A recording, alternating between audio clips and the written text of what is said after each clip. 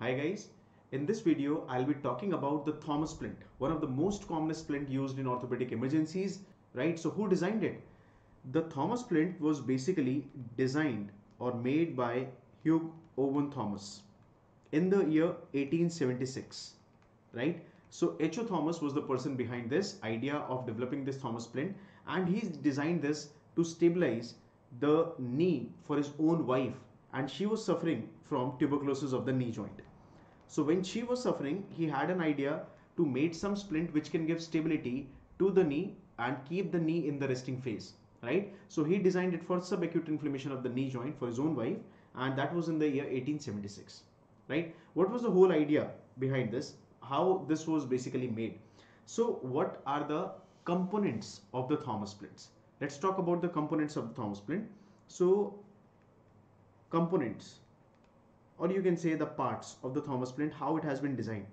So basically the Thomas splint, the upper part, it has got a ring, right? This ring is not parallel to the ground, it is slightly slanted, right? It has got an angle to the parallel. And how much is the angle? The angle between the ring and these two bars, you see, there is an outer bar and there is an inner bar. How do you say which one is the outer bar and the inner bar? The outer bar always has a little bit of angulation over here like this, right? It will have a little bit of angulation over here like this.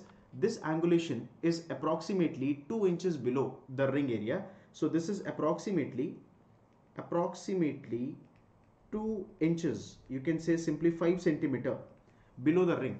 And this angulation over here, it is there to accommodate the greater trochanter. Okay, so this side becomes your lateral side, so to accommodate the greater trochanter. Now this ring, which I said is not parallel to the ground, this ring makes an angle of approximately 120 degrees with the inner ring, with the inner bar basically. So ring makes an angle of 120 degrees with the inner bar.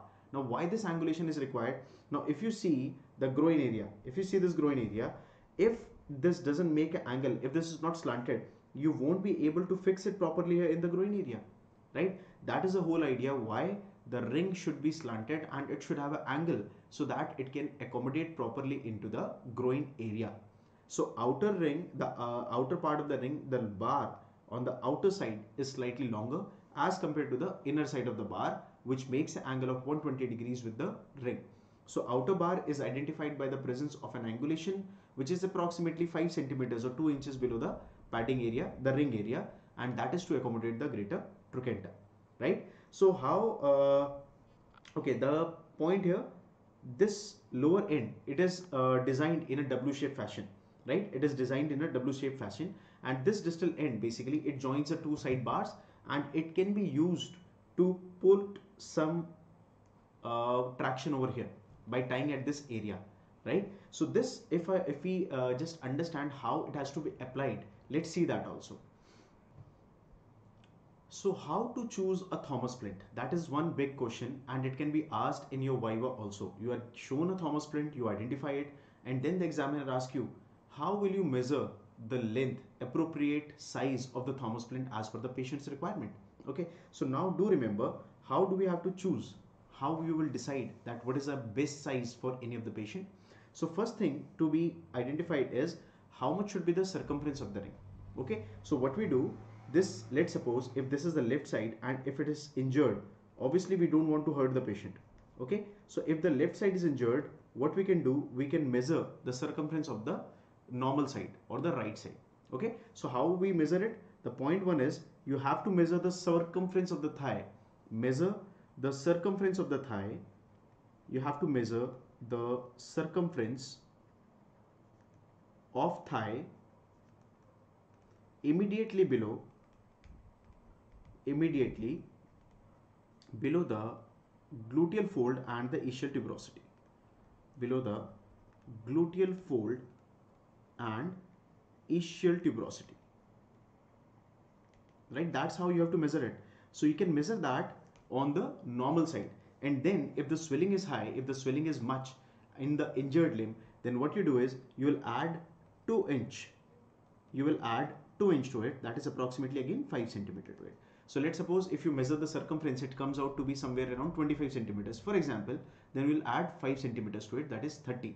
So circumference of the ring here, which will be measured from here, from the topmost part, ischial tuberosity and the below the gluteal area, this one, this should be measured like this only. So normal limb plus 2 inches. So that will determine the circumference of the bar, that is the Thomas splint.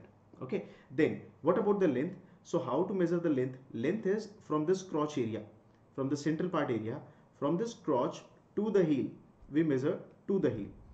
Okay, and whatever comes, we add approximately 6 to 9 inches to it.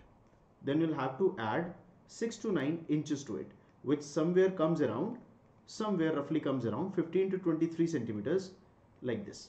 Okay, so we measure from the crotch area, and then we go to the heel, crotch to the heel. So this length is basically the length of this inner bar. This length is basically the length of the inner bar. How much that should be? It should be approximately from crotch to the heel plus 6 to 9 inches, so that the limb basically can be appropriate in the length, the bar is appropriate in the length, and then you get this much of area at least where you can put the other bandages, trappings if required, to pull the traction and maintain the length of the limb. So that should be this much longer, right? So do remember this. It's a very basic thing, very basic splint which is asked in almost every university exam. So Thomas splint, H.O. Thomas, tuberculosis of knee, now used for the fracture shaft of the femur, available in all the orthopedic emergencies as well as ortho wards, and then you can use it to stabilize the fracture shaft of knee by just giving it an appropriate size of the Thomas splint. And what is the meaning of appropriate size? We have talked about it. Measure the circumference of the groin area from ischial tuberosity area, add 2 inches to it, measure the length from the crotch area to the heel area, add 6 to 9 inches to it. That should be the length of the medial bar. Okay, and that's how you give the appropriate size Thomas splint. Very soon I'm planning to make a short video on different types of traction system used in orthopedics. So give me your inputs. Would you like to have that video? That will be helpful for your university exam as well, right? Thank you so much for watching this video.